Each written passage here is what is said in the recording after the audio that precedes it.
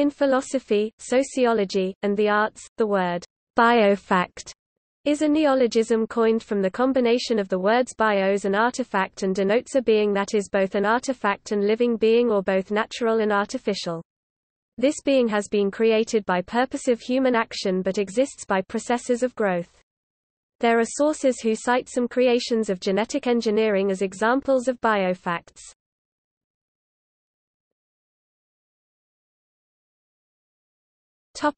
History of the concept. Biofact was introduced as early as 2001 by the German philosopher Nicole C. Karafyllis, although her book Biofactor, published in 2003, is commonly used as reference for the introduction of the term. According to Karafyllis, the word biofact first appeared in a German article entitled Biofact und Artefakt in 1943, written by the Austrian protozoologist Bruno M. Klein. Addressing both microscopy and philosophy, Klein named a biofact something that is a visible dead product emerging from a living being while this being is still alive, e.g. a shell. However, Klein's distinction operated with the difference biotic, abiotic and dead, alive, not with nature, technology and growth, man-made. For her part, Karafyllis described biofact as a hermeneutic concept that allows the comparison between nature and technology in the domain of the living. Particularly,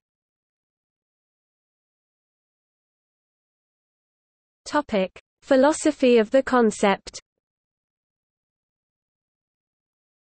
With the term biofact, Karafyllis wants to emphasize that living entities can be highly artificial due to methods deriving from agriculture, gardening, e.g. breeding, or biotechnology, e.g. genetic engineering, cloning. Biofacts show signatures of culture and technique. Primarily, the concept aims to argue against the common philosophical tradition to summarize all kinds of living beings under the category nature. The concept biofact questions if the phenomenon of growth is and was a secure candidate for differentiating between nature and technology. For the philosophy of technology, the questions arise if a biotechnology in agriculture should not be an integral part of reflection, thereby adding new insights to the common focus on the machine and the artifact, and if established concepts of technique and technology which stress artificiality should not be modified. Karafyllis regards the inclusion of biofacts into a theory of techniques as a chance to reformulate classic concepts of design and construction for defining the making of artifacts. In her view, biofacts depend on the method of provocation. For the philosophy of nature, biofacts highlight a need to clarify if nature is self-explanatory in every case. Biophilosophy is challenged to newly reflect upon the categories organism and living being.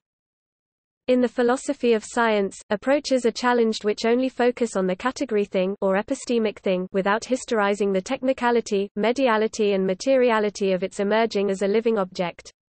For the sociology of science, the biofact concept is fruitful to discuss the exclusiveness of scientific knowledge, the role of the expert, while making scientific objects which are released into the life world or public sphere. Particularly because the biofact concept deals with the phenomenon of growth and the establishing of a self, it is also influential in the philosophical disciplines phenomenology, anthropology and ontology. It was Jürgen Habermas who recently stressed the anthropological consequences if mankind gives up the differentiation of coming into being and making. Artifacts are artificial, i.e., man-made objects. Contrary to biofacts, they cannot be found in nature. Therefore, biofacts demarcate an ontological intersection. They are partially man-made, but growing. Like artifacts, they have been made for a certain utility. Biofacts can be seen as biotic artifacts which show their character as hybrids in multifold perspectives. The term is also enabling philosophers to criticize some concepts in technoscience, where the union of scientific knowledge about nature and the technical creation of technonature is seen as progress in the political sense. The term has also been adopted in the new bioart, not rarely without using its critical impacts. As Karafyllis complemented the growth and reproduction of organisms with technical entities, she established a typology of different kinds of organisms according to their uses, and these are natural life form, unaltered biofacts, reshaped biofacts, genetically reproduced biofacts, genetically modified biofacts.